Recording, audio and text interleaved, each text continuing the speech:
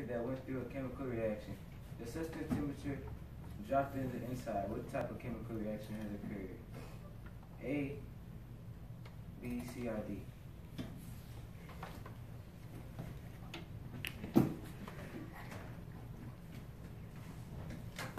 D2.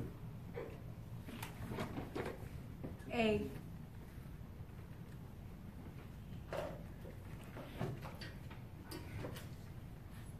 F7.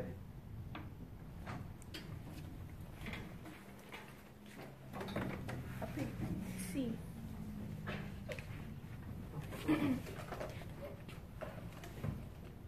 C2. C. Raise your hands if y'all think it's A.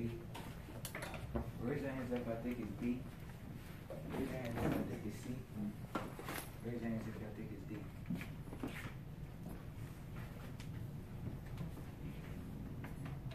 It's A.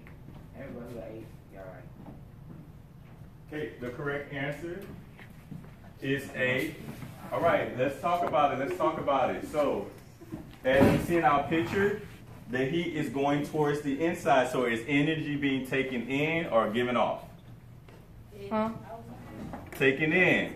So, energy is taken in is endothermic. And our sign for endothermic would be the temperature in the inside is dropping. The temperature in the inside is dropping.